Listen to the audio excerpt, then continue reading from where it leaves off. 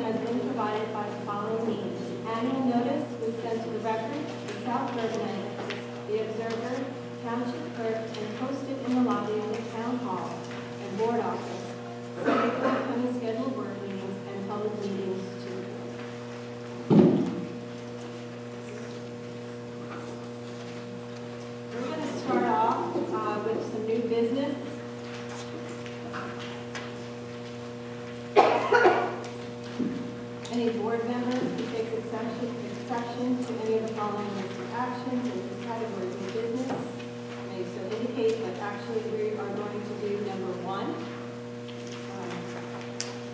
Be it resolved that the Lyndhurst Board of Education opens the floor for nominations for the vacancy within the Lyndhurst Board of Education.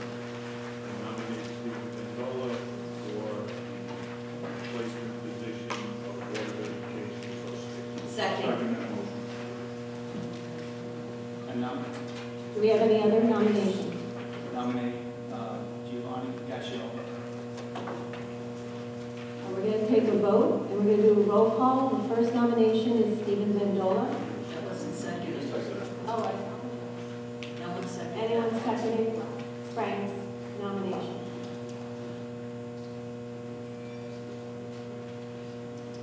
No, second. Okay. So we're going to do a roll call from Mr. Vendola. Mr. Abiscato. 4. Mr. Bizzuti. 4. Ms. Alcieri. 4. Mr. Antonopoulos. 4. Mr. Ferrandino. Against. Mr. Vuno. 4. Mr. Donovan. 4. Ms. Keefe. 4. Congratulations, Mr. Vendola. And of course, that'll be subject to a background check. I just would like to thank all the applicants. We were very lucky to have 11 applicants. All brought forth something for us to consider, and we hope that even though you were not voted to this vacancy, we hope you all continue to participate and stay engaged for our district. Thank you.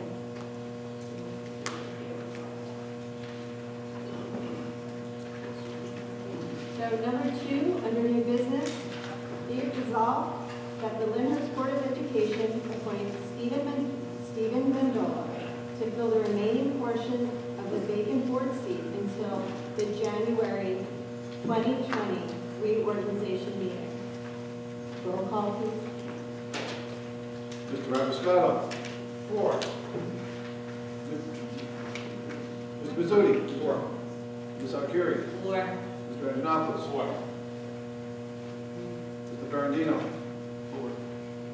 Mr. Vuno. 4. Mr. Donovan. 4. Ms. Keefe. 4.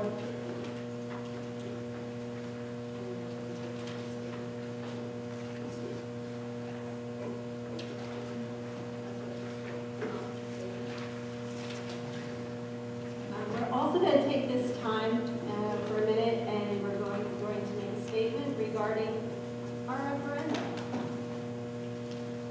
In November 2016, the board sought a referendum for additions and renovations to school facilities, including building additions at Columbus School, Franklin School, Roosevelt School, Washington School, and renovations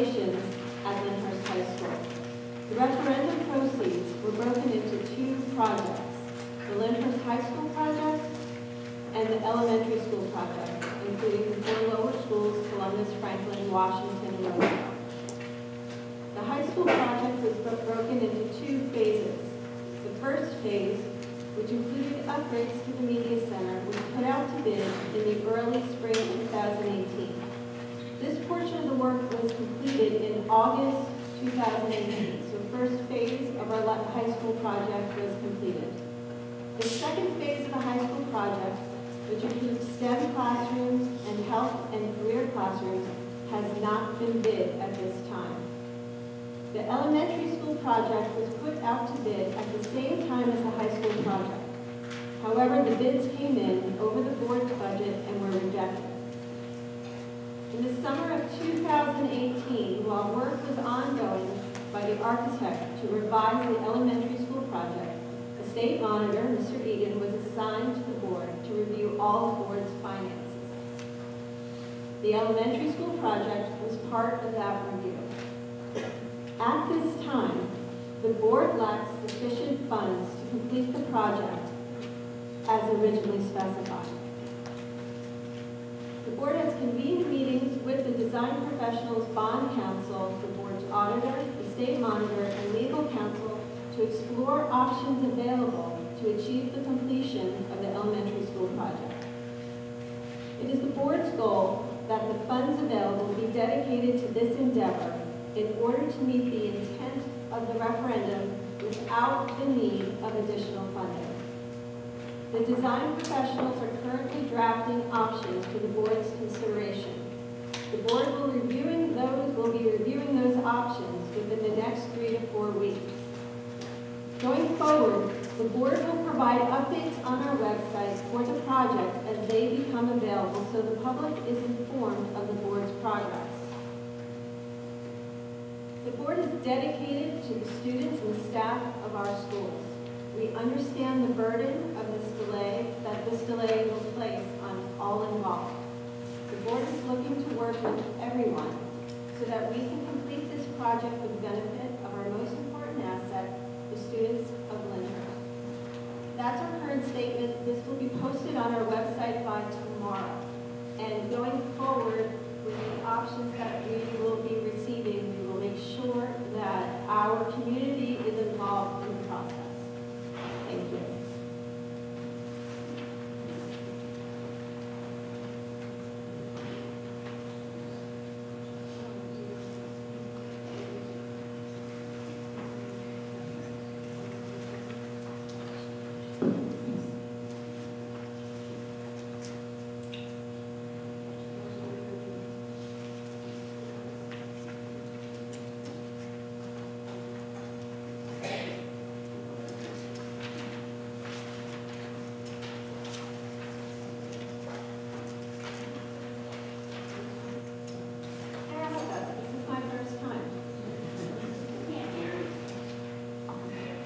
Can't hear me? Is that better?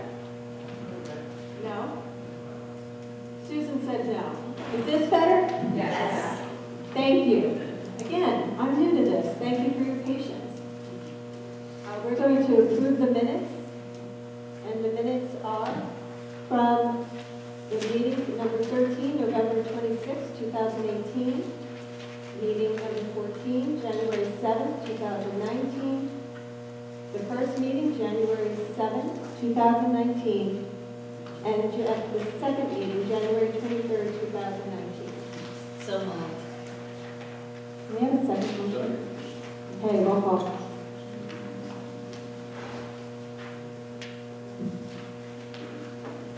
Mr. Rappiscato. 4. Mr. Pizzuti. Abstain. Ms. Alcieri. 4. Mr. Angelopoulos. 4. Mr. Ferrandino. Mr. Bono. 4. Mr. Donovan. 4. Ms. Keefe.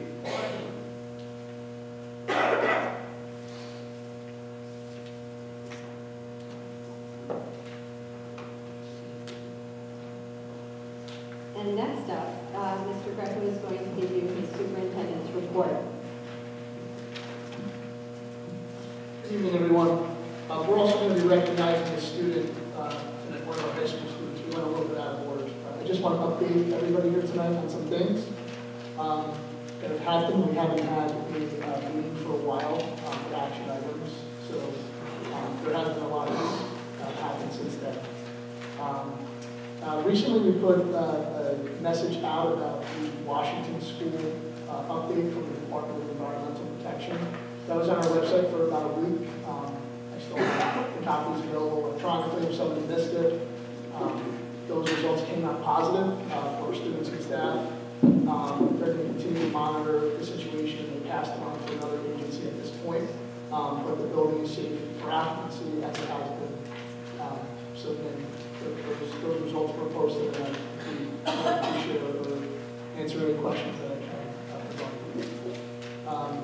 Recently, QSAC, which is basically a requirement by the Department of Education that holds us accountable for different areas. The one area that we haven't passed yet, instruction program. They visited the district not that long ago, and we're looking forward to positive results. Our staff members, teachers, support staff, principals, our directors, our supervisors have all been working very hard to pass that area. And I know that this process started probably 2 years ago, and we're continuing towards a good path. I think we're going to have positive news very soon. We won't have anything official yet, but we'll get that and share it with the public as well. Tonight there's also a recommendation to finalize the memorandum of agreement with the Lyndhurst Police Department, who I have nothing but praise for in my short time here. They've been very helpful to me and obviously to the staff and our community in general. They're very helpful in every way possible, and I really want to make them say positive things. They go so above and beyond the call of duty for them. It's very appreciated. So the memorandum of agreement is just something that every district has to enter into with the local police department. They're a governing body. It's more than one town and a school district. To make sure we're on the same page. And it's mostly, you can't really change anything in it.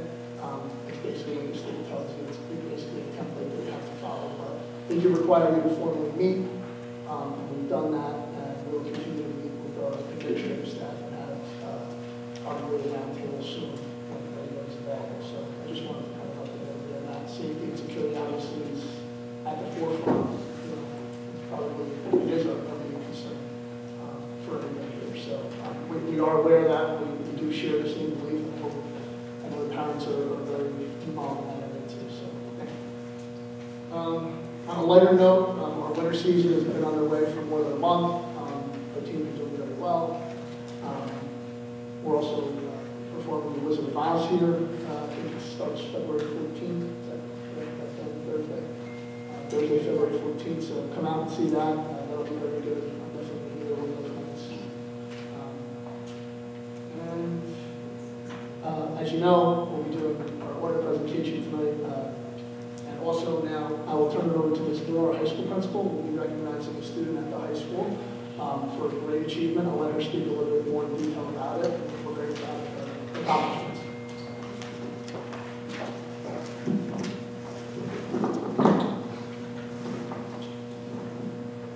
Okay.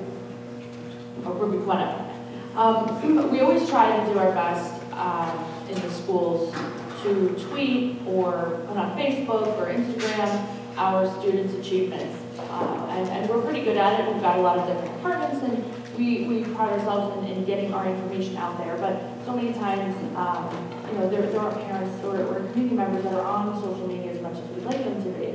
So what I'd like to do is start making a habit of recognizing our students or our clubs, activities, groups, sports that achieve really great things in the high school, because there's so many good things going on that it's just so often that the public and the community just doesn't get a chance to hear about it.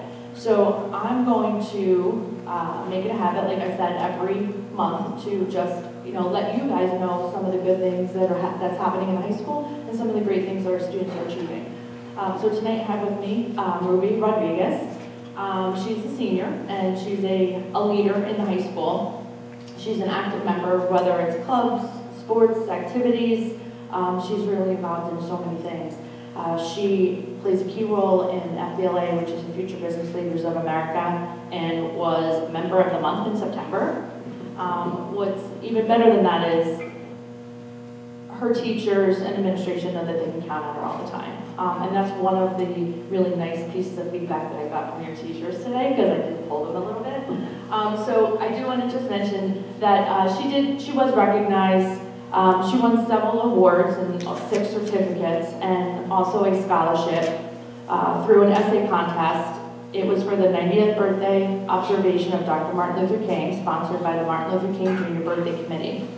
And the objective of the committee is to recognize senior students from Bergen County, both public and private high schools, whose academic achievement and community service truly exemplifies the ideals of Dr. King. They also received certificates of merit, commendations from the New Jersey State Legislature and Bergen County officials. So it was really great achievement. She was recognized throughout the county and the state, and we wanted to just make sure that we recognized her here in Lyndhurst as well. So congratulations to you.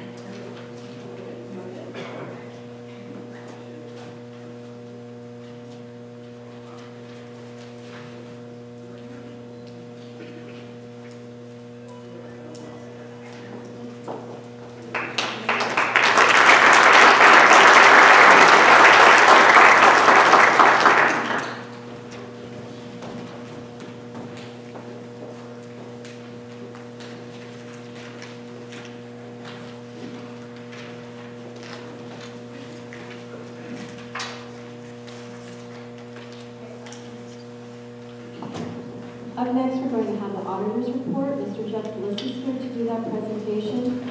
After his presentation, he will be available to answer any questions from the audience.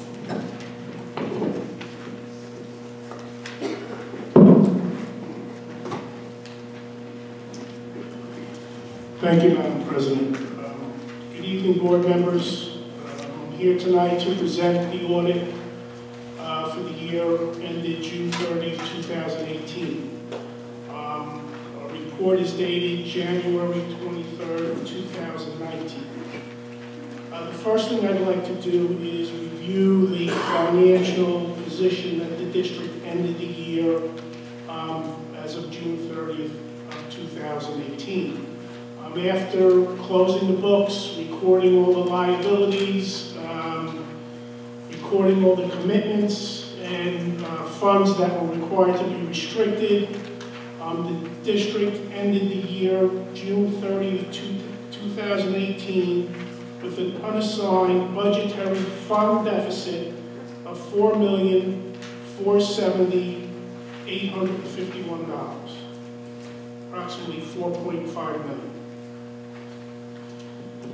In addition to the results of operations, our report has several findings and recommendations in it, which could be found in the synopsis of audit.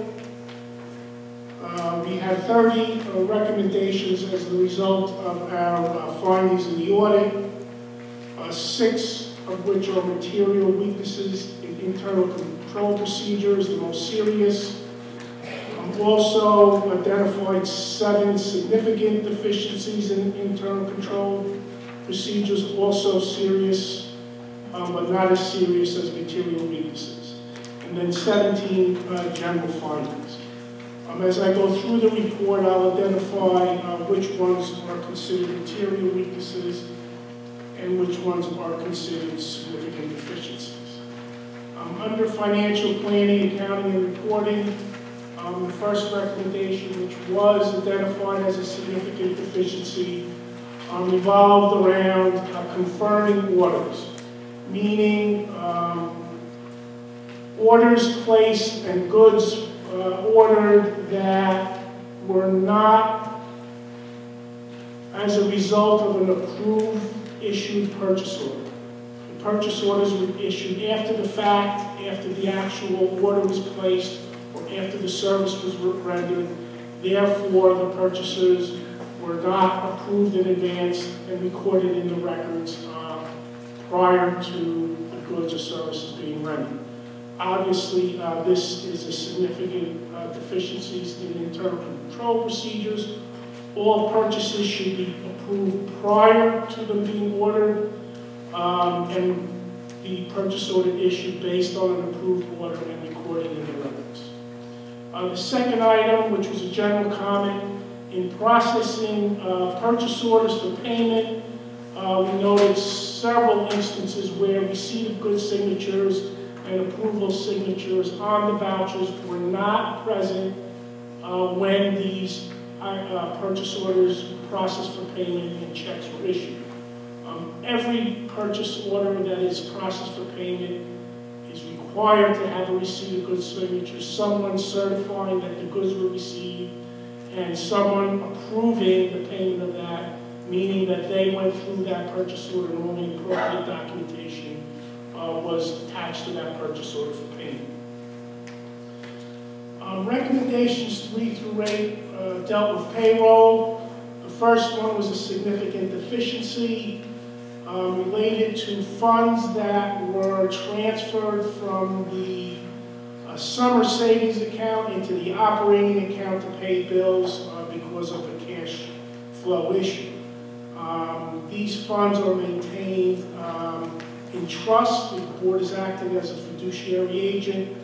Money should not be borrowed from those funds and transferred to the operating funds to pay bills. That practice in the future must be prohibited. The next item dealt with pension reporting. We had retroactive salary payments in December of 2017. Those retroactive salary payments require to be reported to the state separately for pension purposes. That report was not prepared and issued to the state at the time of our order. That needs to be completed. The next item, which was also identified as a significant deficiency, related to the calculation of employee contributions towards their health benefit coverages.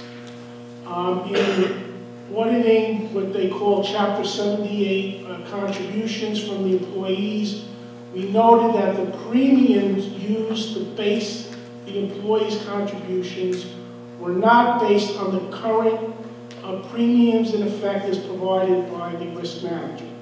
It appeared that those premiums were not updated for several years, and therefore the employees were not paying at the required amounts under Chapter 78.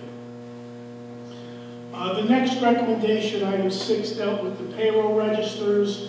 Those are the payroll check registers of the employees that pay. Those registers have to be signed and certified by the superintendent, board president, and board secretary. It appears that procedure was not being followed during the year. Item 7 deals with the district's position control roster. The position control roster is a complete roster of all the positions in the district. It identifies the employee in that position, their salary, the budget account number they're assigned to. Also will provide benefit information. This document is used for budget purposes, should be tying right out to the budget as well as the payroll system. The position control roster, which is integrated with the budgetary and payroll system, was not updated in several years. Therefore, it was not accurate, it was not in agreement with the budget, it was not in agreement with the payroll records. The district did maintain an Excel spreadsheet, however, it's not integrated to the other two accounting systems. Item 8 deals with eligibility of employees' enrollment in the pension system and perform the audit of salaries. we noted several employees who appeared eligible for enrollment in the state pension systems. That's the PERS system, the TPAF system, and the DCRE system. It appeared these employees were eligible and should be enrolled in that system as soon as possible. Late enrollment in the system could result in penalties and interest charges to the district. We need to review all our employees, including part-time and substitute teachers, for their eligibility for enrollment. Next item, 9, was a material weakness. Dealt with recording unpaid bills at the end of the year, at year end. In performing the audit, we noted approximately a little over $1.8 million of bills that were not either recorded to the right year or as an outstanding bill, or not charged to the right year when paid. The majority of that amount, over $1.6 million, resulted from open liabilities, open claims as of June 30th of 2017. There was an additional $200,000 that related to June 30th of 18. All those bills were recorded in the proper years. The financial statements were restated for the beginning balances to reflect the $1.6 million that should have been recorded in the prior year, and then the $200,000 related to this year was recorded at year end. It is included in the deficit that I mentioned. So that was a material weakness. Item 10 is a significant deficiency related to the monthly board secretaries and treasurers' financial reports for the period of December through June, December 17th through June 18. Those reports were not submitted and approved by the board. I think there was some confusion by the administration because the district was in a deficit and a known deficit, and the administration did notify the county, as they're required to do, of the deficit. Those reports on a monthly basis still should have been presented to the board and approved as being submitted. The board nor the business administrator at any time could have certified that there were sufficient funds or that there were no over expenditures in the financial statements, but at the very least they should have been submitted and approved by the board, the reports. Item 11, material weakness regarding the issue of ending the year in a deficit. As I indicated before, almost $4.5 million. There were 25 budget line items that were overspent during the year. The total budget for the year of 17-18, after making the corrections for the bills that should have been back to the prior year, the overall budget was overspent about $960,000. Obviously, our recommendation there is that the district must develop and implement, and put corrective action plan in place to ensure deficits and over expenditures do not occur in the future. We need to put procedures to monitor the finances to make sure these things don't happen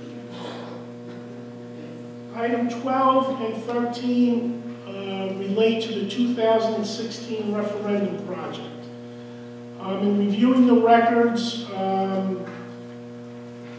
the budget records for the referendum project, the July 1, 2017 balances that rolled forward, reflecting what was available to spend in that project, were understated approximately $7.8 million. In other words, if you looked at the report, it looked like you had $7.8 million less to spend.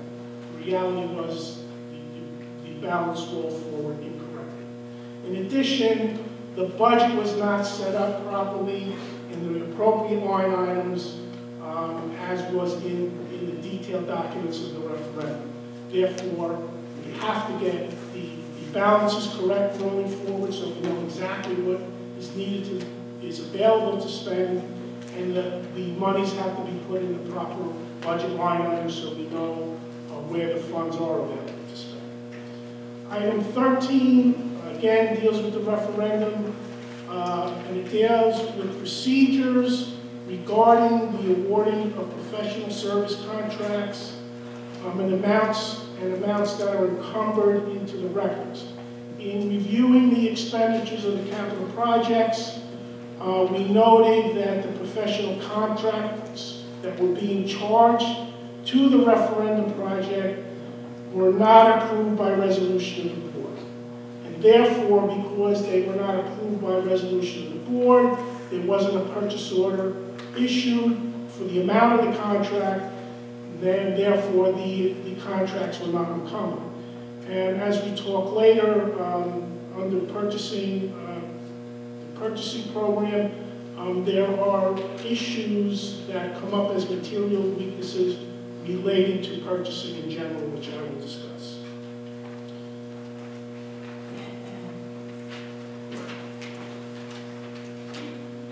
Item 14, under financial planning, accounting, and reporting, as part of the audit, we review compliance with travel expense reimbursements. These are state guidelines that are adopted by board policy, and under that policy,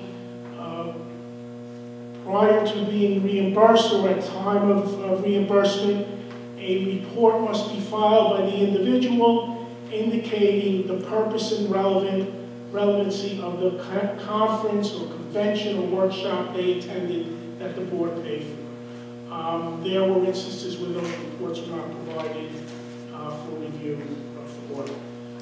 In addition, there were conferences where the actual conference, as well as the individuals attending that conference, were not pre-approved by board resolution. Those actions must take place prior to the conference and the individuals attending those conferences. Item 15 deals with our federal grants. The federal grants reimbursements, requested reimbursements from the state for federal grant expenditures. We noted that reimbursements were requested for expenditures that did not take place. You cannot request expenditures that take place in the far future, or near future for that matter. We noted there was about $500,000 of reimbursement requests made in January of 2018 for expenditures that did not take place until May of 18 and September of 18. The general rule is if the expenditure is not paid within 3 days of the request, you cannot request those funds. You cannot basically borrow money from the federal government. School purchasing program, the area which without question needs the most improvement, an area where we had 6 recommendations, 4 of which are material weaknesses. An area that must, corrective action must take place. The first area dealt with expenditures, and purchases, and contract awards that are over the bid threshold. There are certain procedures that have to take place when expenditures are over $40,000. In certain instances, they have to be publicly bid. Public bid must be sought. In certain cases, if they're exempt from bidding, such as state contracts or cooperative purchasing contracts, the board has to still approve those contracts, and documentation must be on file in the district to support that bids were made, publicly advertised for, and received, that state contracts exist and are on file with the state, and that these cooperative purchasing agreements are on hand in the district files, and they are eligible type purchases. In performing the audit, this documentation was not available in many instances, and therefore we could not tell in many of these instances if the board complied with the public school contract law with respect to bidding. In the same token, quotes which are expenditures which exceed $6,000, there were many instances where you have to solicit quotes. There were many instances where quote documentation was not attached to the purchase order. You have to require to have 2 quotes attached to the purchase order. We prefer you have 3, but there was no documentation that any quotes were solicited for many of the items that required such quotes. That was also a material weakness. Item 3 under the purchasing program is also a material weakness and deals with when the board approves a contract by resolution. We noted in many instances that the board, when they approve contracts, did not always attach the dollar amount of the contract or a not to exceed amount of the contract. They call that almost an open-ended contract. All contract awards have to have an amount, either a certain amount for the project or for the service, or a not to exceed amount. It cannot be an open-ended contract, a running amount. That was also a material weakness. Item 4 is a general comment on certain expenditures over a certain dollar amount require a political contribution disclosure form, anything over 17.5, and a business registration certificate if you're over the quote threshold. In many instances, that documentation was not on file and available for. Item 5, also considered material weaknesses revolving around purchases of professional service contract awards. Professional service contract awards do not require public bidding. However, when those contracts are awarded, that award, that action, must be advertised in the newspaper, where the board advertises that they awarded such a contract as a professional service contract that was not subject to bid, who the vendor is, what the service is that he is performing, and what the dollar amount of that service is, or the not to exceed. For the year of audit, we found no documentation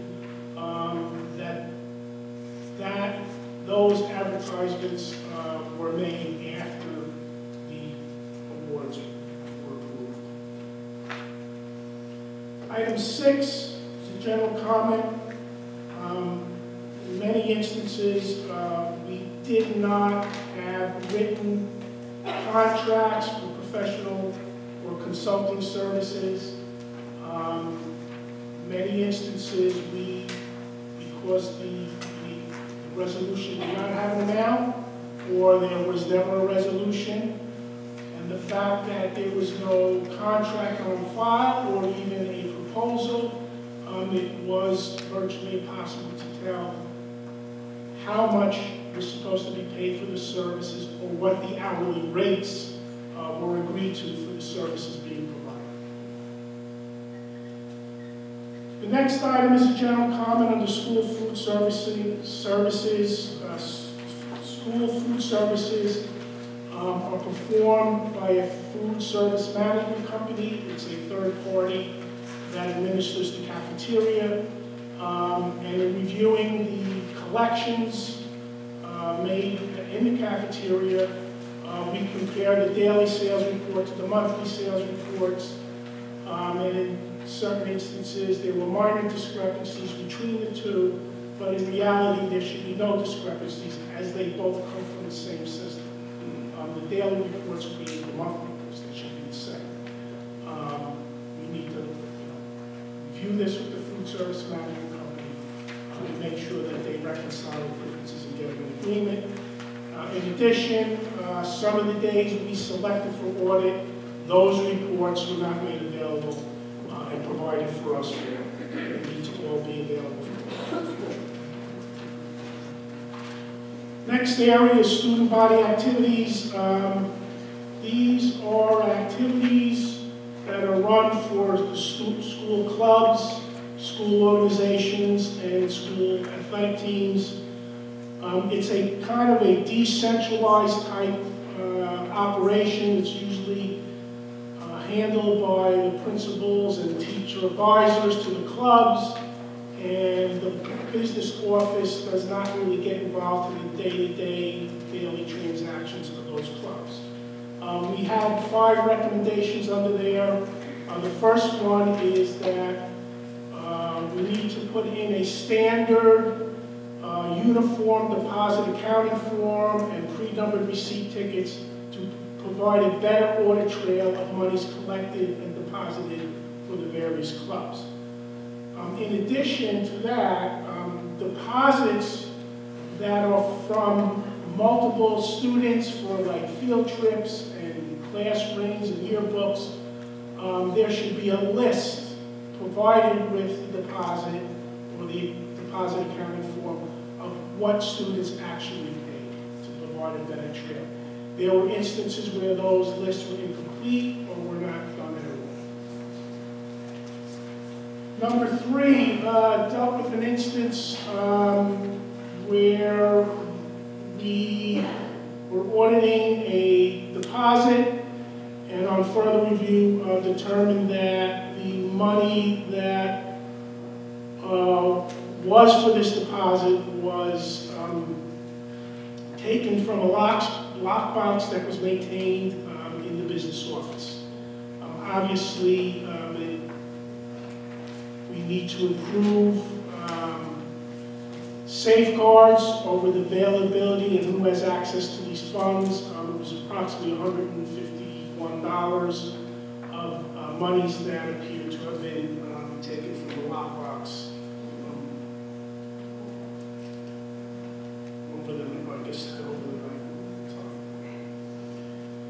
Item 4, in reviewing the financial transactions of the student activity accounts, we noted transactions that were not student related and really should not be accounted for in there. They were things like donations for scholarship awards, grants, recycling grants that should be accounted for in the general operating fund, fees and fines that are collected by the district, however, they're collected at the school and then they're deposited into the student activity accounts. All these types of activities, grants, scholarship donations, and fines and fees should all be occurring in the general operating account of the district, not in the student activity account. And then finally, a review of disbursements revealed that similar to purchases and disbursements made by the district in the general accounts, there is a purchase order voucher approval form. These forms are used to indicate what's being purchased, what club it's being charged to, and what the amount is. It's signed, has to be signed as approved for payment. In many instances, there was no approval payment, but the payment was made. In addition, invoices to support the payment were not attached. Every payment needs to have a vendor invoice to support that it's a eligible student activity expenditure. On the transportation, we had some differences with our transportation report, which is called a DRTRS report, and it's a census report of students who are eligible for the district to receive transportation state aid. In auditing that census report, we noted several students who were reported as eligible, who who are actually ineligible, who should not have been reported for state aid, as well as students who are misclassified between regular ed and special education. We need to improve that reporting there as well. Finally, facilities and capital assets. We have two recommendations. The first one is the material weakness pertaining to the district accounting records for district-owned land and district-owned buildings. Part of our financial report and certain financial statements in the report on the statements the values of the district's land and the value of the district buildings, as well as the depreciation of the buildings. There are no records in the district detailing what makes those numbers up. Therefore, we cannot verify if, number one, the values are correct and that they're based on applicable accounting standards. That is considered the material weaknesses, as there's no backup to those numbers, and those numbers are reported in the report. In addition, and finally, the last recommendation, which was a general recommendation, dealt with the district's accounting of equipment. There is a detailed accounting of equipment. The equipment's tagged, ties out to the financial statements. However, the capitalization policy is $2,000 for each individual item, but it appears the district is capitalizing things as low as $200, $300, $400. So the district has to make a decision either to change the capitalization policy or stop capitalizing assets that do not meet that policy. That concludes my report. Again, 30 recommendations, 6 that are material weaknesses, which are serious, and 7 which are significant deficiencies, which are all also serious recommendations. That's my report. If anyone has any questions for Jack while he's doing his list, please come to the podium, and it will be all audit related on what he just reported on.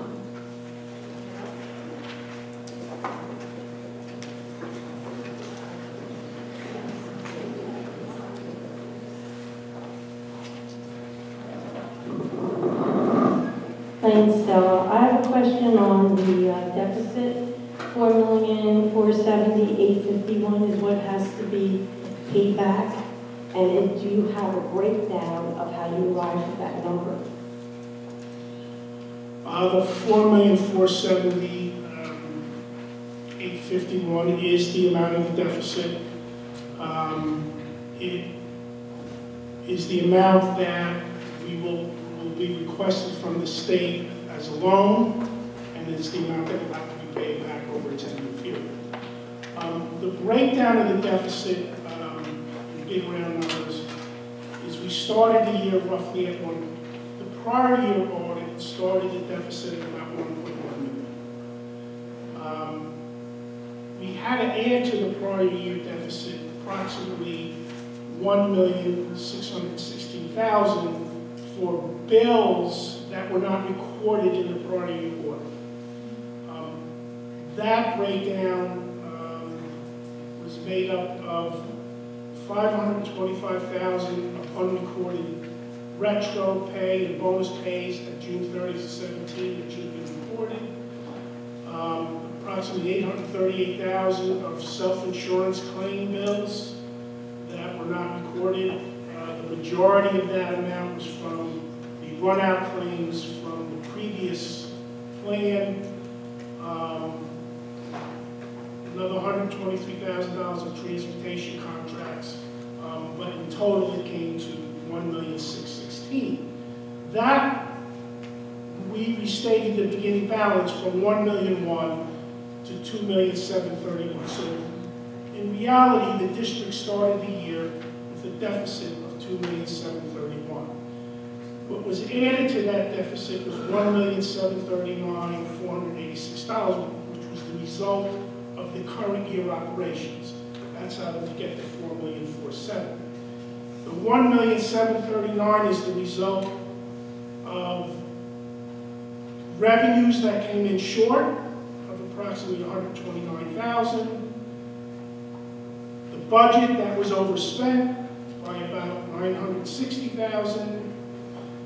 The district had a reserve a little over $300,000 for disallowed grant costs for the Title I audit that is currently under appeal, but they have to set that money aside because they will most likely have to pay, if not all of it, most of it. And that has to be set aside and restricted. In addition, we had to set aside another $350,000 of commitments that are made that although we don't owe people the money, the commitments have to be made and we will honor them in the future. That also has to be deducted. So when you add all these pieces together, the deficit ends up at $4,407,000.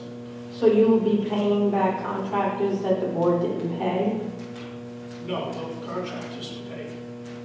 We will be paying back the state of New Jersey, basically the loan of $4.5 million over a 10-year period. Okay, so we're going to be paying back the state, but for the deficit to happen meant that we didn't pay $4 million worth of bills, correct? We either paid or we incurred bills of $4,500,000. Which weren't paid? Some of them were paid. Some were paid now, but they weren't paid then. They were paid, some of them were paid. Absolutely. Okay, and the other thing you have here under the capital projects fund, $1,818,880. Now, what is that deficit for capital projects? That, the state of New Jersey does not recognize that as a deficit. It's an accounting issue. Because the district has not permanently financed the referendum, which was approved at roughly $20 million, we cannot realize a revenue until the bonds are actually sold. So there is a reconciliation in the report, and the state does not recognize that as a deficit. That's an accounting deficit, but it's not a budgetary deficit. Okay. So then we're only responsible for paying back the $4.4 million over a 10-year period, which would be about how much a year? You would say? $450 a year. And so in tax-wise, that's like a half point? And I'm just curious about how much the taxes will go up on the school board, knowing that is the cap still involved? So is this a debt that goes on the outside of the cap? It's subject to cap. It's subject to the cap. Even though it's a debt, it's not on the outside of it. It's considered an operating expense. Okay, now when we talked about the referendum and the stuff, I was just curious though if the school board has written legal documents of Lincoln School being transferred over to the town. That was part of what was going to happen with the referendum. Can you say that? We just want to work on the referendum. Okay, all right. I'll come back. Okay, one other question. I noticed everything that you did, said needed to be done is regular Board of Education members' procedures that they're supposed to follow. When they weren't really doing all this, who was totally responsible to look out for this to make sure it didn't happen? That there were purchase orders, that there were vouchers, that they did this, that they signed off, and everything that you mentioned is nothing new. This has been school board procedures for years. So who in the school board is responsible? Is it your attorney? Is it your superintendent? Is your business administrator? Like, who tells board members you're not following this? Once again, this is outside his purview, and I'll address it when I get my board report. Okay, thank you. Thank you.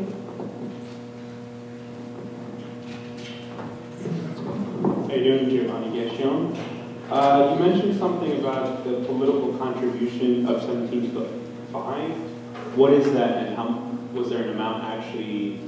When a purchase or a contract is entered into that has not been publicly advertised for bid, and the amount exceeds 17.5, there is a document that that vendor has to complete to report any reportable. So it was just because it wasn't publicized?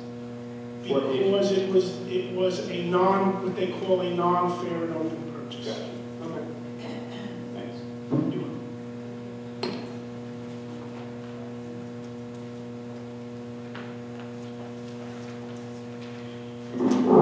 Hi, Tracy Corwin. I see a lot of New Jersey statutes in violation on here. I don't know if this is going to fall under you or you. How are people, I mean, if we're in violation of them, how and who is getting the punishment for that? Is that you? Is that the next round? No, it's just when the auditor cites an exception, and he puts down the code that's what's being violated. Yes. Right, so, And since we were in violation of the code, yes.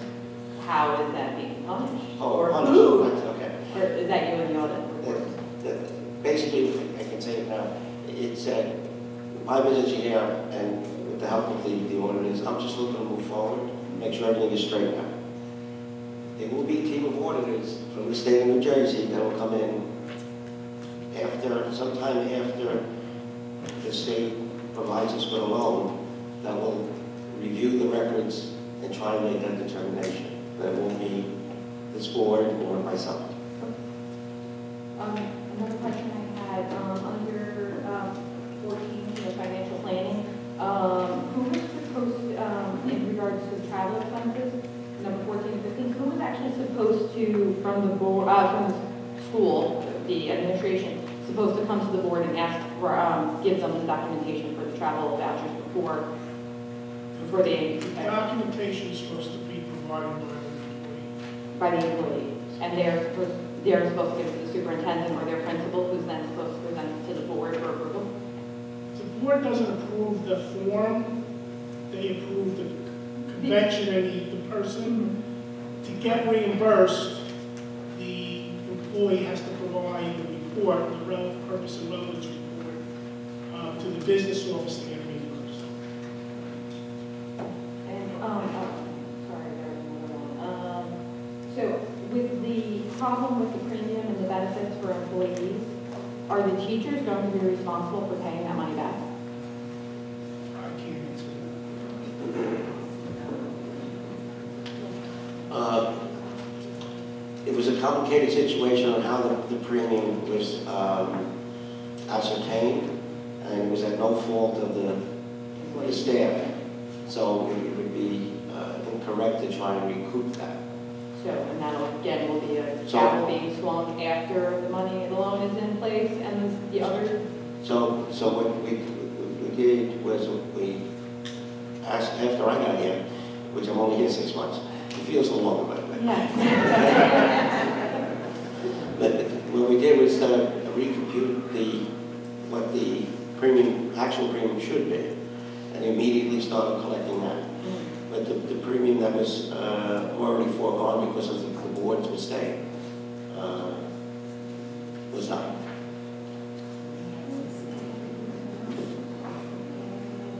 Another question I had in regards to the no bid contracts that were, if somebody's given a contract and it's a no bid, but they exceed the budget of what a no bid would be, do they have to come seek approval before they go over that expense?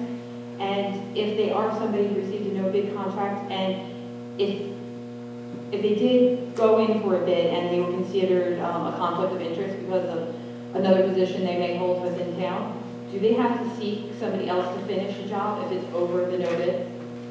That's a legal question, and I would refer that to the attorney. Oh, that guy. Yeah, no, welcome, hi. The answer is, I would want to have a resolution to back up the dollars that are being spent as the attorney. I'm not the auditor. As the attorney, if you had a no bid contract because it was underneath some threshold and you're going to exceed a threshold, you certainly would want to have a public board resolution. Unfortunately, the way the public contracts law works, if you're going to exceed that $40,000 number that Mr. Bliss referred before, in the aggregate over a year, you're probably going to be back with an audit exception that you didn't bid it in the first place, because that would be considered against one of the statutes that were cited here. But there are other no-bid contracts, and I'll use myself for example. Professional service contracts are subject to an RFP process. In fact, one of the exceptions talks about that public service, professional service contracts weren't advertised. One of the reasons for the advertisement is so you have an understanding of the fact that the board awarded a contract that wasn't bid conventionally as we understand under public contracts law, but then the public has an understanding of what you're spending your money on. For example, whether it's an auditor, as Mr. Bliss is, or an attorney, as I am, then you have to publish those. So, and those can exceed the $40,000, but typical auditor attorney fee bills appear on monthly bill lists, and they're not necessarily capped. It's actually an exception to the public contracts. So, it depends on the type of contract you have. Okay, so professional service contracts, you may not have that issue, although you might end up, Mr. Bliss and I might have a conversation of the district where if the amount for professional service exceeds what's in the budget, there might be an issue there. But on non-professional service contracts, my recommendation, my legal advice to the Board of Education would be you need to back up the expense. First of all, you should have had a not to exceed number to begin with, and then you need to back up the additional money with a resolution and be mindful, Board of Education, if you exceed a certain dollar figure in the aggregate of a year, you might end up with Mr. Bliss knocking on your door about that, because that would be a problem with the public contracts.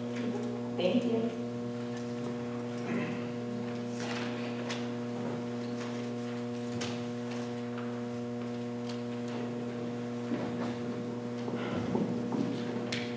Any other questions for Mr. Bliss?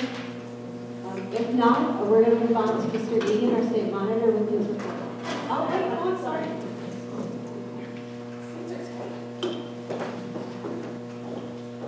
Hi, I'm Linda Zeski. I have a quick question regarding the flood. 4.5 is now our responsibility. How was it that caught in prior floods? It seems like it's rolled over from one year to the next. So wasn't that something that should have been identified years ago? Okay. Now, since we know it wasn't you, it was a prior auditing firm,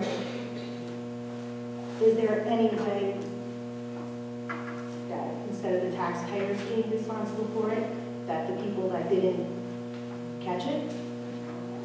I mean, I don't blame board members. How are they supposed to know?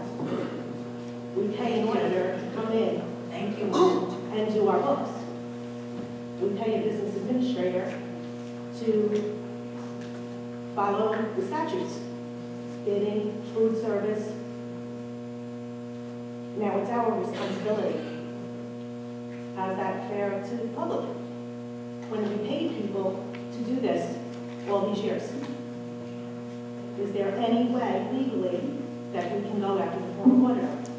Or is it like over and done with?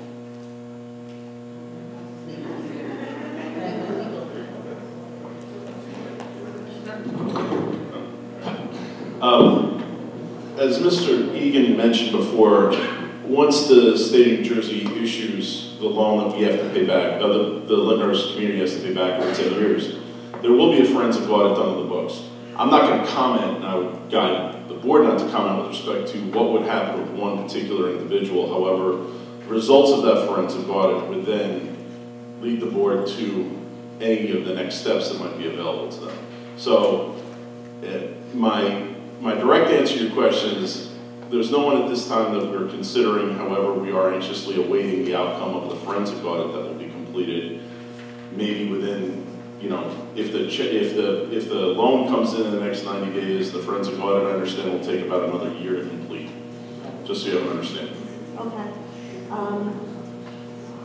seems a little unfair to us. Okay, my next question is food service. Every month I see that on our bill list. Is that something that's bid? Yes, I think it's competitively contracted, which is similar to bidding. You don't have to take the lowest bid. Okay, because it seems like that's a very huge expense to the district. And it seems to me that my daughter's here at the high school that a lot of the kids go out to lunch. So I don't really know where all that money goes. It's just a question. My next question, maybe this is my last one. I used to do the DRTO report with the South Urban Georgia Commission. How much money did we lose by not properly sending in the correct students? Special ed's a lot of money in transportation. Yeah, I can't quantify that or go back and look at it. The reality is with the state hasn't increased in years. It's been flat funded. Usually they only take away, they don't give you more. I have a cap. All right, thank you.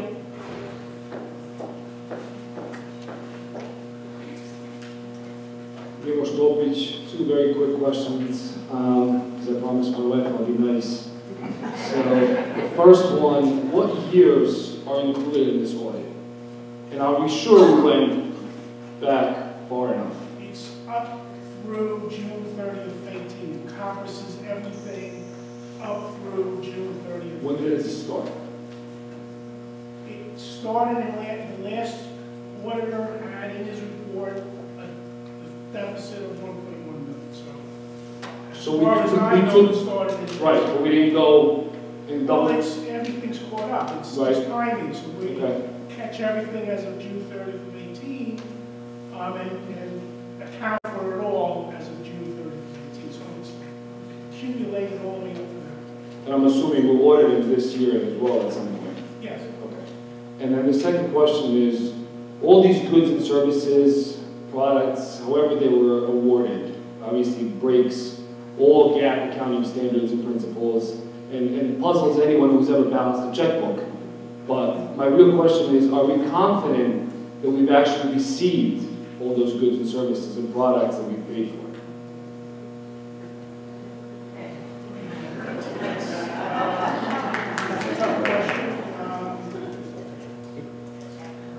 They have invoices attached, and the people say they did the work. They were approved at a board meeting by resolution on bills list. Purchase orders were processed. Can I sit here and tell you without question, guarantee you everything service? Of course not. I got purchase orders people didn't sign and received the goods and services.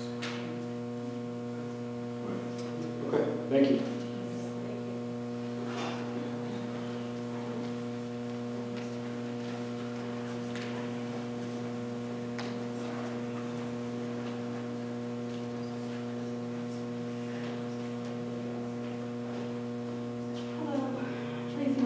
I would like a straight answer if there's going to be any legal action taken against any board members that were part of the deficit. So yes or no? There's no in between. Can't answer that question at this time. Okay, so my next question is, anybody who was on the board during the deficit, are they not a conflict of interest? Shouldn't they be removed from the board during an investigation? Yeah. Again, the reason there's a forensic audit after the issuance of a check of $4.5 million is to have some understanding of what happened. A lot of the questions that everybody's asking, the question you're asking is, once we have a determination as to what happened, can action be taken? And the difficulty I think the Board of Education would have is committing to you that they would go after a board member or a business administrator. The board would have a problem saying that because it's their responsibility. There's 9 people responsible for these things, and they're not doing their job. It can pass 1, maybe 2 people, okay, I get it. But 9? And then they're going to still sit here and make decisions? No, but that's my money. That's my money. That's everybody sitting here money. 100%. Not theirs. What I would say is that the Board of Education members are taxpayers as well. What I would also say, though, is a lot of the issues in the audit whether, Board of Education member is not going to review a travel request and is not, in fact, it's not their role to go and check that the widgets were delivered to the high school. That they can't do that. The ethics rules preclude them from doing that. Now, they are fiduciary trustees, so they are responsible for ensuring the protection of these assets and this budget. But without having the understanding of the outcome of a forensic audit, it's very difficult to answer a question as to whether a Board of Education, whether an individual violated whatever their responsibility is to the scope of a $4.5 million deficit. I mean, it shouldn't be that hard. There's a president, right? Well, the president doesn't check the widgets at the We're not loading talking dock. about like $50 here, $50 there. Certainly not. Like he said, misspending $151 out of a lockbox, that's stealing. We're talking about legal issues here. Somebody needs to be held responsible instead of us constantly paying. We're paying taxes, Our kids aren't even getting good education. They're in crappy buildings, they're falling apart. Kids are getting sick from the buildings. This is totally unacceptable.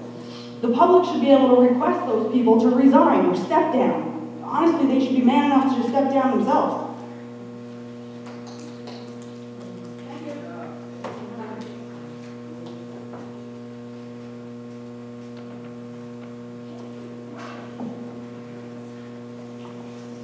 Thank you, and next is Tom to begin with our state monitor report.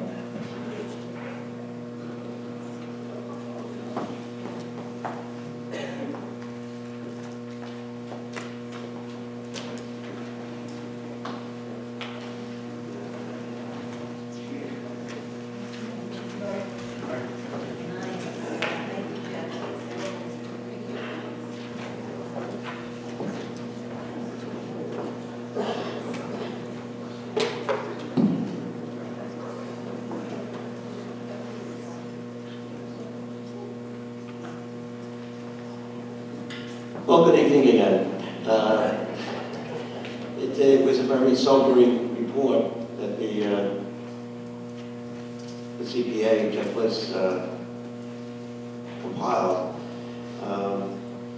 He's an excellent firm.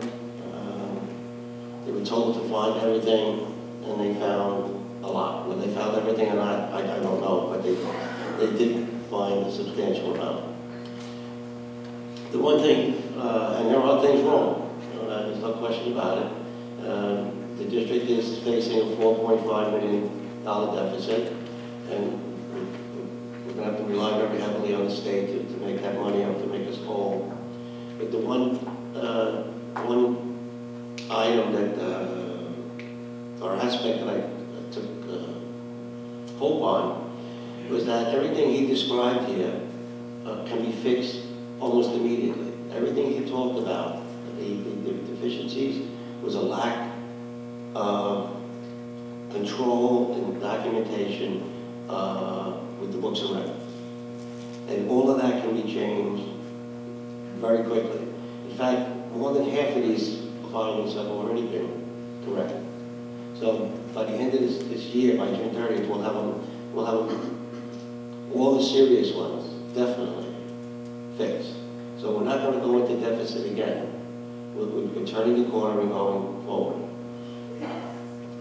You have something else going for you, in my opinion, as an outsider, in Lyndhurst, and that's your governing body in the town. I never heard of before, and I've said it before, and I'll say it again, I never heard it before that the governing body, in your case here, the commissioners, voted to build a school in the town, furnish it, and when it's all done, just come to the Board of Ed and hand us the key. That saved school taxes tremendously. In addition, you should be aware, representatives of the board, including myself and the architects, approached the council, the commissioners, and asked them to basically reconsider the configuration of the new school from a junior high to a pure middle school. And they just, it didn't take a tremendous amount of persuasion. They listened to us, They heard us, they said absolutely. Part of the results of that, besides of the educational positives to it, was the impact on the elementary schools. By taking the 6th grade out and moving it up to the new building, it created an opportunity for a tremendous number of opportunities for new plans and new designs for how to spend the funds available from the referendum.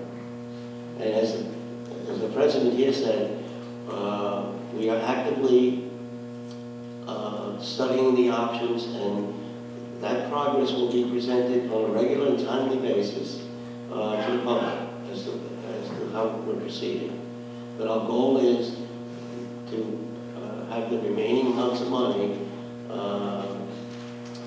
expended in such a way that we make the elementary schools a much better place.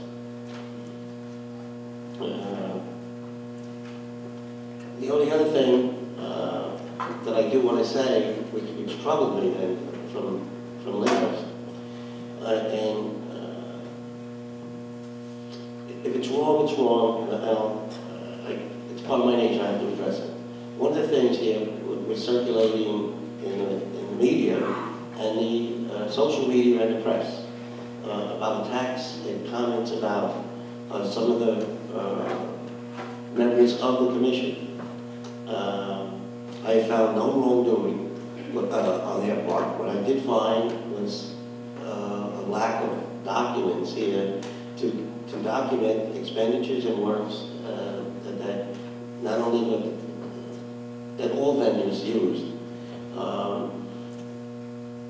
And I just want to reassure the public we are investigating it. And when the forensic audit is begun, all these allegations or comments or suspicions will be investigated. But to act upon them now without any evidence or just suspicions because they came and did a lot of work for the school in the construction area is kind of unfair. These buildings here in Lyndhurst, I don't have to explain to you, are all very old. And if you have a building that's old, you're going to have electrical problems, you're going to have plumbing problems every time you turn around. And they have to, I was talking to the head custodian here tonight, and before I got here, they made changes in the maintenance staff to try and get plumbers in here. They had, in the last week, they had 5 problems with sinks. 2 sinks fell off the wall. There were a couple of sinks where they couldn't operate the houses anymore. And they got them fixed, so without disrupting school. So what I ask of you is, have a little patience, wait for the audit, but before you jump down and try and totally criticize someone, have some facts. Thank you. So much.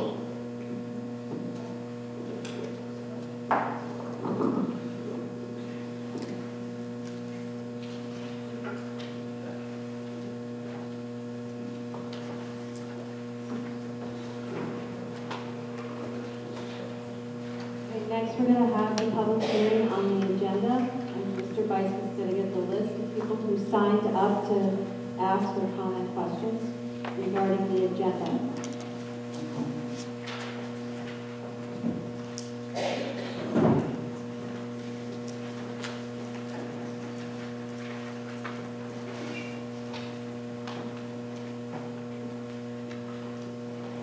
Mrs. Stella, would you like to come to the podium? Or? No, yes, I will ask my questions.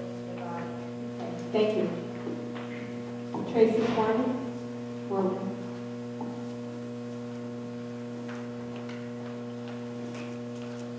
That on the class size 2312 is on for a second reading. I know from previous times you guys don't have to read it. What's being changed about the class size again? It's not being changed, we just kept it on a little bit extra because the amount we originally had was wrong. The amount amount that we originally had on the document that the board had was wrong, so we just wanted to. Okay, so it's still staying at 25 and based on space, it's 25 It's is already? above 25 is when we need it, so that was the clarification, that's why it's So what is the new number? above 25. Okay. Thank you. That's the number. Gotcha. Michelle Miller.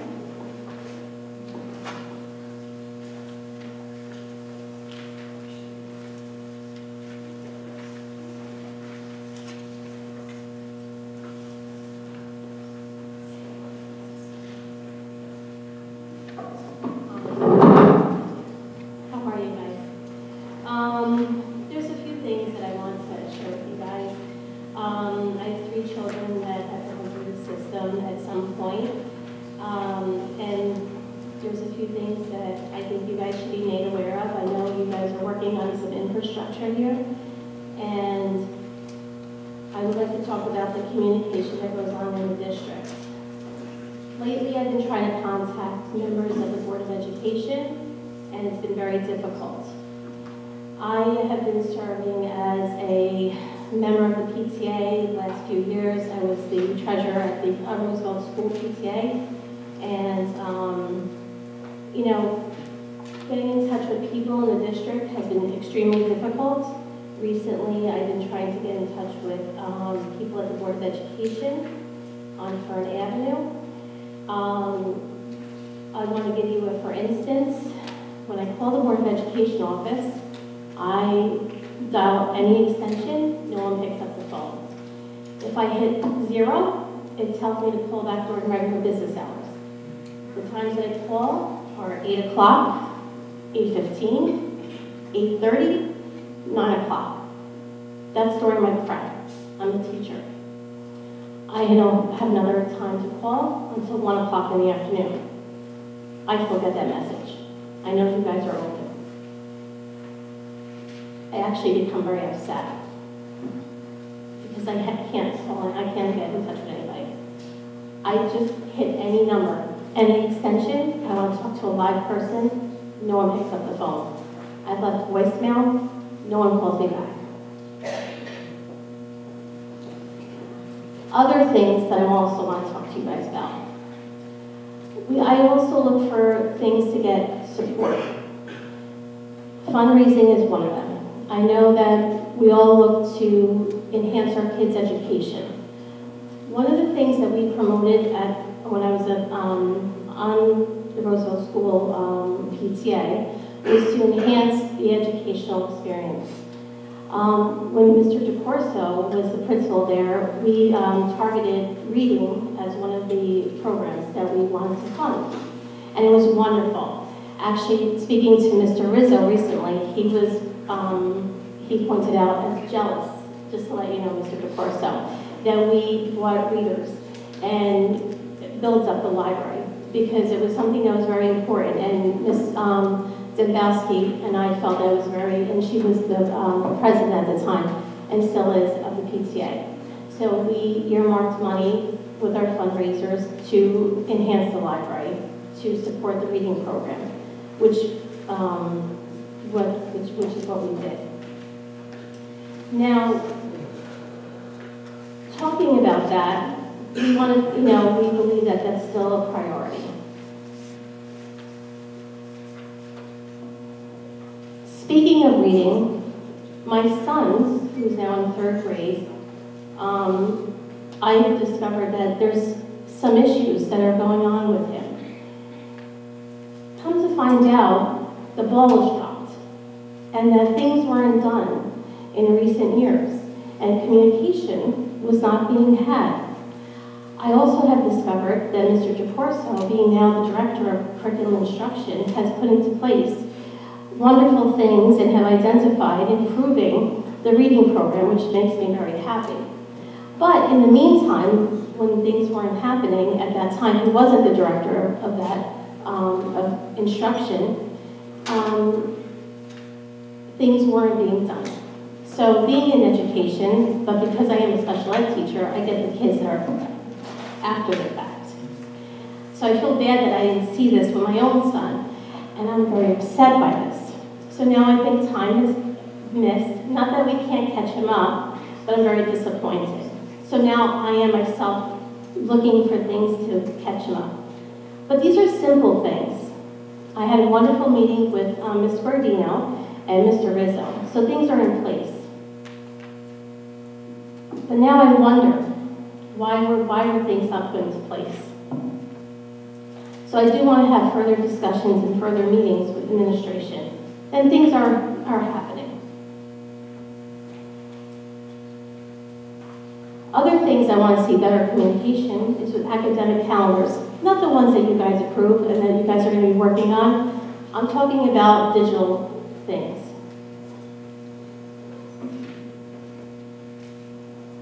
Because now we are in a digital age, these are things that are free and cheap and are at your disposal. There's no excuse. It doesn't cost a dime. These are things that we have already, and I want to see happen. The web page manager, it's terrible. I want to see it be better. I took some time over the weekend while I was writing my midterms because I'm doing some fundraisers for the 8th grade committee at Roosevelt School. Horrendous.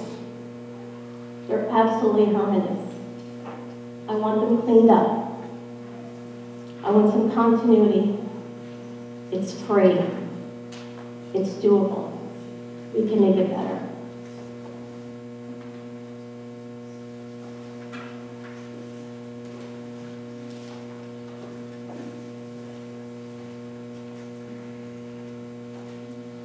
I sent an email to one of the teachers. I know she travels from school to school. Sent her an email in early December. She hasn't gone back to me yet.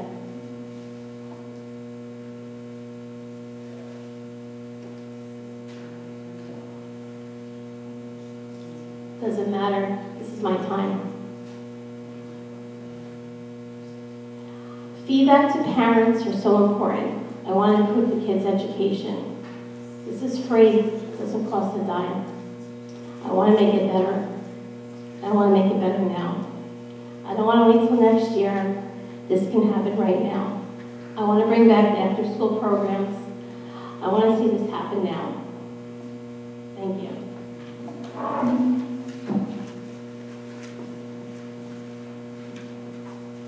Thank you, Michelle.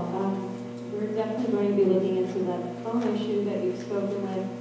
And a couple of things I want to note with regards to the web page and technology and what's free and how to communicate. If you notice tonight, one of the things on the agenda is the list of the committees. One of the new committees we have is Technology Committee, because we do recognize that our website is not as user-friendly as we would like for parents. And also in general, a lot of the information needs to be streamlined and coordinated. So I appreciate you speaking tonight. Thank you. You know, I guess just to follow up, we're definitely going to look into the phone issue because I personally, not even represent the Lyndhurst, I pride myself in getting back to them. So I apologize on my end if that would happen. And I will definitely reach out very soon. And yes, just to piggyback on the technology, it's definitely something that's on our immediate radar, not like long-term radar.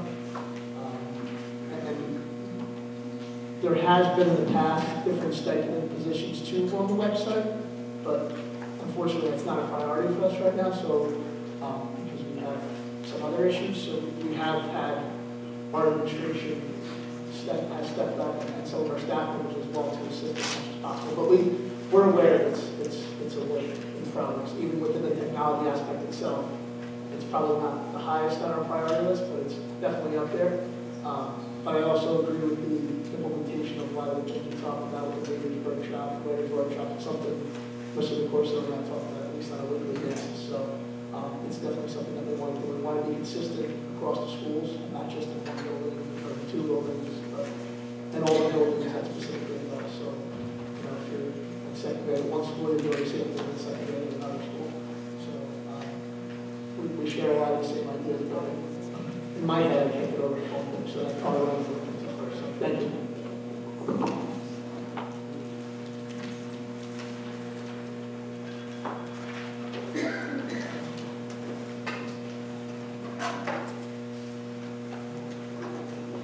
We have finally made it to the agenda. So new board of business, we're going to be any board member who takes exception to any of the following listed actions under the category of new business may so indicate now, and a separate motion for each of the accepted actions will be entertained. Can I have a motion for number 3, because we already did 1 and 2 earlier this evening, 3 through number 9. So moved.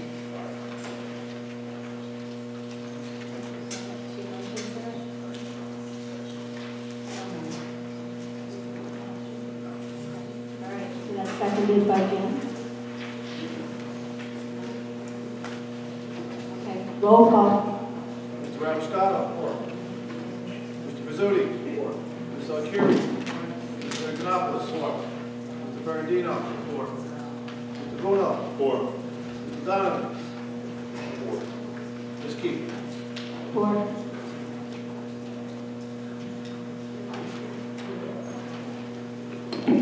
Hi, everybody. Really quick before we hit the finance part of the agenda, I just want to, you're going to see here, we're going to be approving a corrective action plan.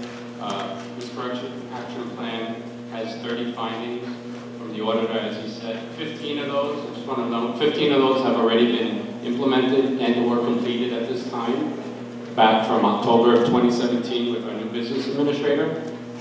This will be posted, right, on our website, the corrective action plan, along with the audit. So, you know, back in 2017 of October, we already made changes to correct a lot of the stuff that was found by our current auditor. Also, I just want to mention that the teacher's contract expires on June 30th of this year. The board will be entering into negotiations with the teachers, so that's something that's going to be coming up. And the finance committee will be starting to meet and start working on the next year's budget, 2019-2020, and that's that. So we hit this. Any board member who takes exception to any of the following listed actions under the category of finance, facilities, and district planning committee may so indicate now, and a separate motion for each of the accepted actions will be entertained. I make a motion that the following finance, facility, and district planning committees numbered 1 through 29, that's 1 through 29, be accepted. Mr. Rappiscato. 4. Mr. Pizzuti. 4. Ms. Alcieri. 4. Mr. Antonopoulos. 4. Mr. Ferrandino. 4. Mr. Bono. 4. Mr. Donovan. 4. Ms. Keefe.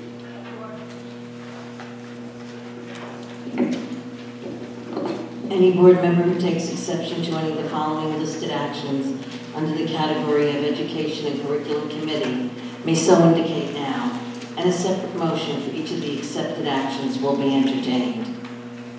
Hearing none, I make a motion that 1 to 5 be accepted as read.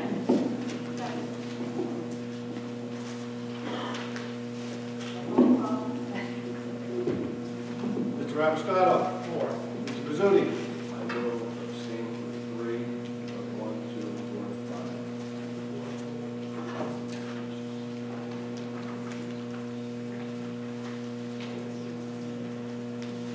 Ms. Alcieri. 4. Mr. Antonopoulos. 4. Mr. Ferrandino. 4. Mr. Bono. 4. Mr. Donovan. 4.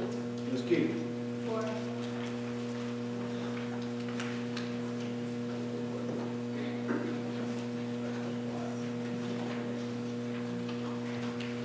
Bear with me, I haven't done this in a while.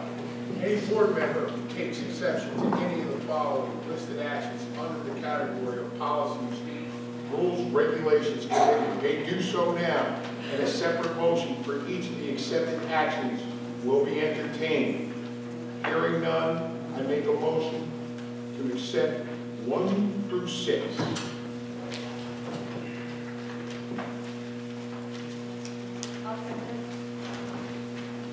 Roll call, please. Mr. Rappiscato. 4. Mr. Pizzuti. I will abstain from number 4. I have 4 out of the other. Ms. Alcieri. 4. Mr. Antonopoulos. 4. Mr. Ferrandino. Asked to abstain from number 2. You want to give the information?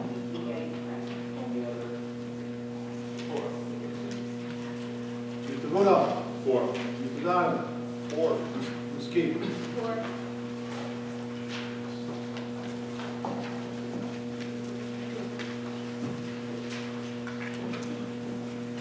Any board members take exception to any of the following listed actions under the category of personnel? May so indicate now in a separate motion for each of the accepted actions will be entertained.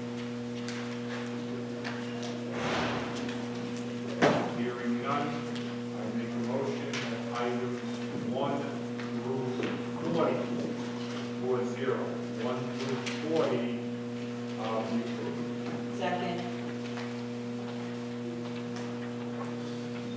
Roll call. Mr. Abiscato. 4. Mr. Pizzuti. 4. Ms. Alcieri. 4. Mr. Antonopoulos. 4. Mr. Ferrandino. 4. Mr. Bruno. 4. Mr. Donovan. 4. Ms. Keefe. 4.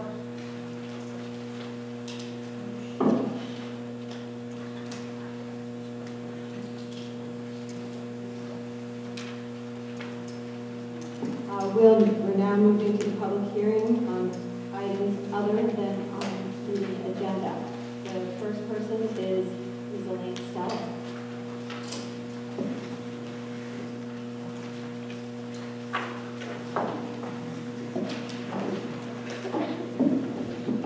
This would be for the state monitor.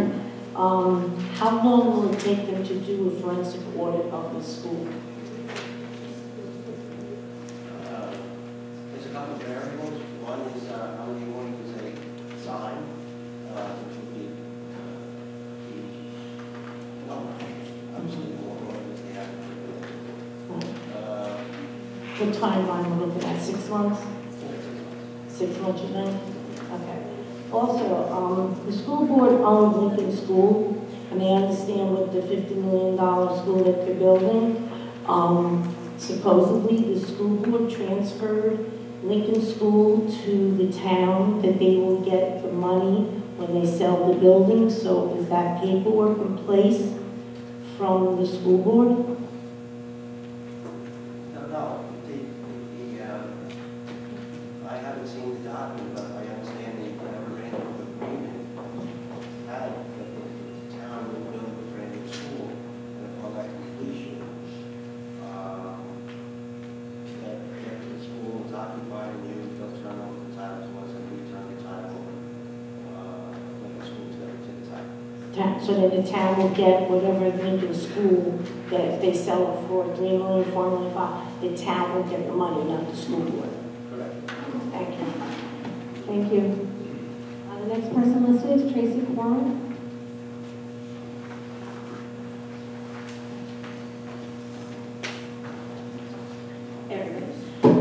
Mr. Egan, correct me if I'm wrong, if any of these quotes were wrong from NorthJersey.com, because I didn't get to make it to the commissioners meeting, that you received verbal consent from them to redesignate the school from 7th to 9th to 6th to 8th grade.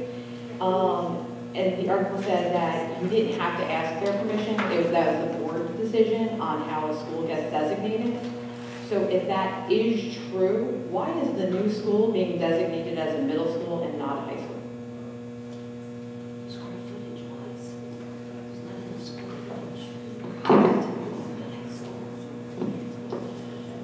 Well, first of all, it's the town that was building the school. Yes. Right, and so I think it's very important that the school, the Board of Education was collaborative with the commissioners.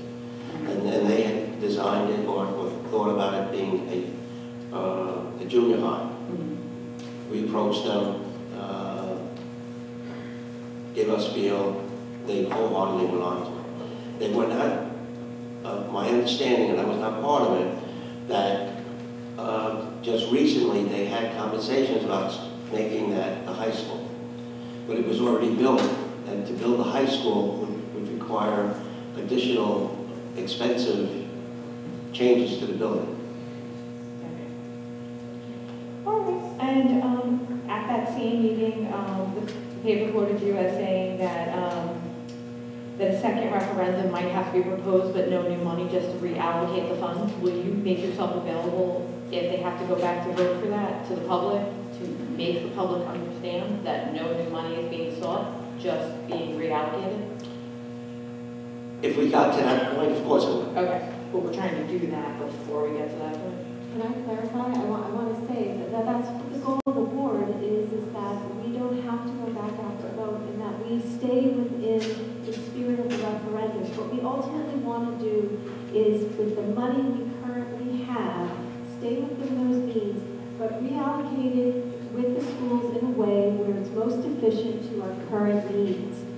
Basically because at this juncture, when that referendum was made, that was what, 2016. Those plans are what were prior to that. A lot in our town has changed, and in that spirit, moving forward, what we did recently also was a demographic study to have a better idea of how to move forward. So, like I said in the statement, and again, it was a statement, so maybe if I speak a little bit clearer and a little more familiar.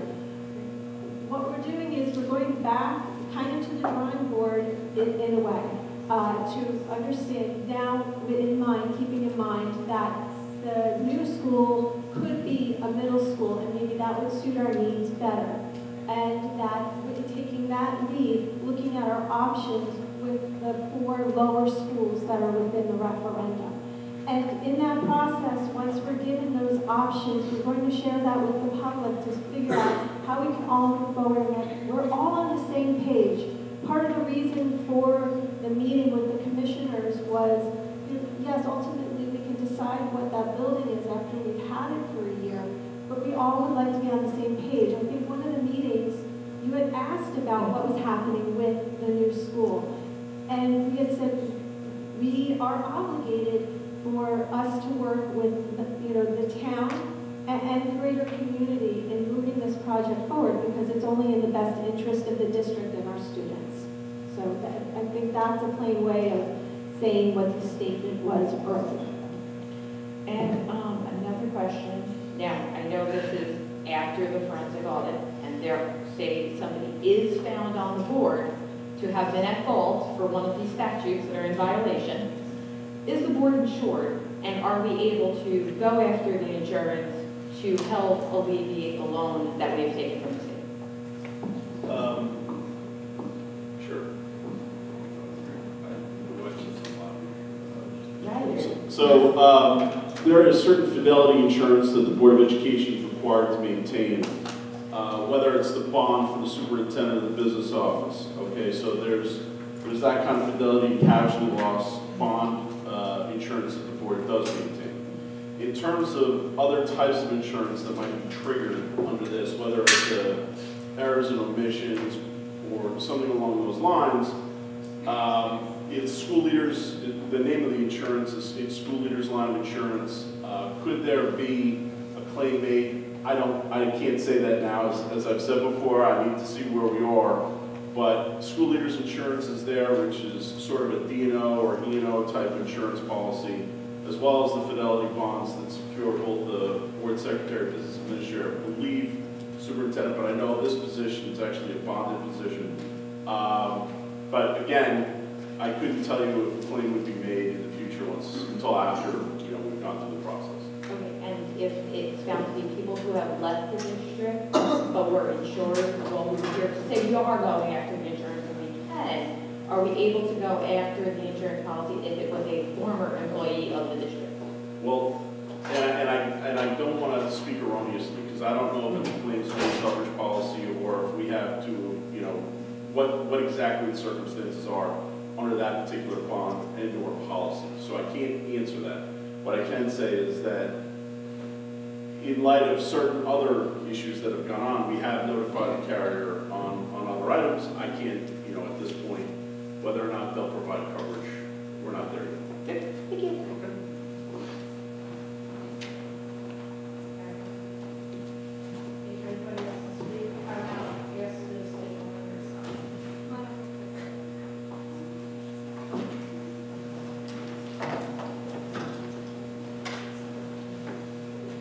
Mrs. Damon, you made a statement that it would be too much money to build a high school, which should have been built, and the high school be made into a middle school. if you said it costs too much money to build a high school, will it cost less money, and what's being built now be less money than a 7, 8, 9 building? Can you repeat that? You said that it can't be a high school because it would be too much more money, correct? That's what I was told. Okay. Personally, I think it should be a high school, and this town would come up with the rest of the money or whatever, but now there's a big going down. The guys are building a 7, 8, and 9, because you could have made the high school a middle school, which would have been the best possible thing. Well, now if we're gonna change it from 7, 8, 9, which we're paying for that, to a 6, 7, 8, do we get a reduction now? Because it's gonna not be a 7, 8, 9 building, a 6, 7, 8? What kind of reduction? Well, what would be less, would they change the plans midstream? Like, how are they gonna change it They're then not to 6, 7, 8? They're not changing any plans. Leaving the 9th grade in the high school and moving the 6th grade up requires no changes. Okay, so how many students does the new middle school hold? If you do a 6, 7, 8, how many students is that building going to hold you and as making it a 6, 7, 8? I'm going to turn it over to the superintendent, but just basically, it's the same number of kids in each grade. Yeah. Yeah, the buildings will be able to hold that amount of students with plenty of room, and that would potentially be an issue. From what I've been told as well, from some studies that I think were going on when I started, that there needed to be some changes made to make it a high school. So it can hold 6, 7, 8. How many kids are in the high school now? 756. Yeah, it changes every day. So the new school will hold how many students? The new school can hold approximately 750, I believe, is the number we were told. So, like, that's the problem, is we would be good today, but we might not be, and that's kind of one of the... But you're doing a 6, 7, 8 to accommodate the fact that you were short on the referendum for your project for the schools. So that's how you're going to try to get out of your deficit. No, because I'm not really sure if you're saying that for me, my biggest reason... Well, I mean, that's what they were talking about at the meeting, that because it would be 6, 7, 8, you were able to not do the total amount of what the referendum was for the 19 million. You'd be able to, like, jumble around. I understand you're trying to go hand in hand, but I think I'll start with this, and I can answer more. So 7, 8, 9, whether it's 7, 8, 9 or 6, 7, 8, you're talking about approximately the same number of kids. Sometimes you have a grade that's got a lot more or a lot less, but that's usually like rare. But sometimes that you have. And also grade amounts fluctuate as time goes on. So either way, it would still be 3 grades. So the amount of students in the building is not a problem at all, whether it's 7, 8, 9 or 6, 7, 8. A 9, 11, 12 high school setting. That's totally different option. Could the state have improved a new high school there? I mean, was there any acreage of land or whatever accommodating to have made that a new high school? I was not involved in that type of study, but just in general and brief conversations, there were a lot of other issues that brought up. Because if you made that building the high school, where would the athletic fields be? They're building one down the bottom. Well, maybe that's not the best possible way. The bottom line is that people that have more expertise in this area than I do basically said that in talking with the high school principal, our input was that the high school would be best served as a high school in its current location. Other engineers and architects said it would cost a lot of money to all the, and that would be a burden to the taxpayer to try and convert that building to a high school. So that's how it was the... I know, it would have been nice if we had a new high school made a middle school. I mean, the high school and middle school.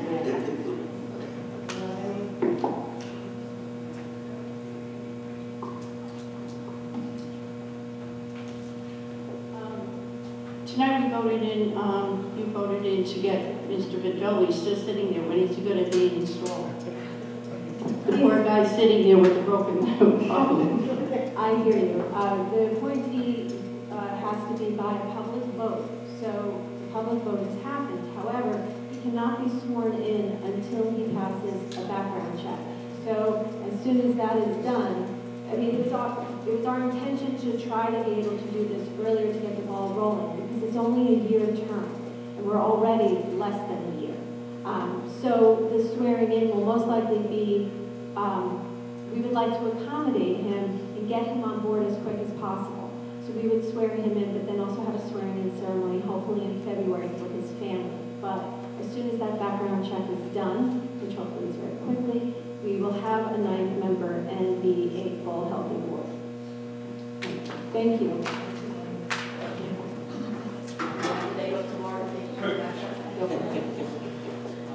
How many auditing firms have you had in the past? The same one or multiple over before this one? Before this one, I think we've had the same one over, and please correct me if I'm wrong, but we've had the same one for at least 6 years prior. 7 years. I'm going to say 6 or 7 years, the same auditor year after year. Maybe we rotate them out every couple of years? I think going forward, Yeah. like Mr. Bliss is here, I think that is the key. Yes, thank you. Yeah, Mr. Bliss does very extensive work throughout New Jersey with other school districts, and that's very helpful. And I appreciate his time tonight. He did a wonderful job. So, yeah.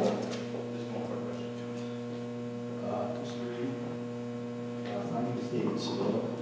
You made a comment on social media, the news media, the Board of Commissioners, never having done anything wrong with respect to the construction of schools.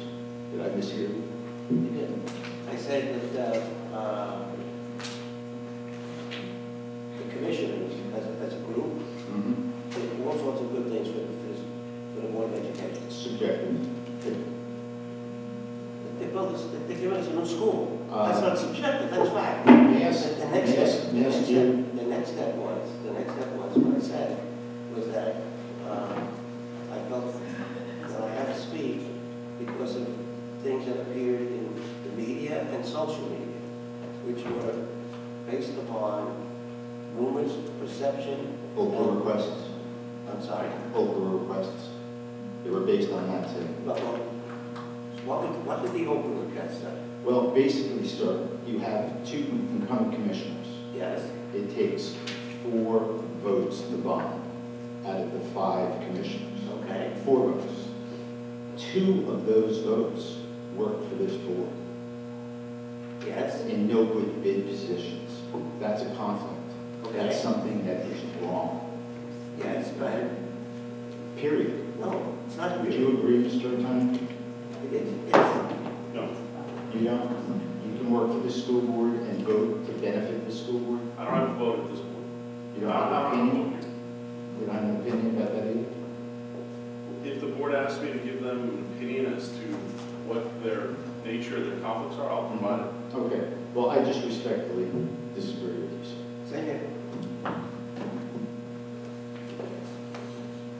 Thank you. I'm going to take a motion to adjourn. Roll call.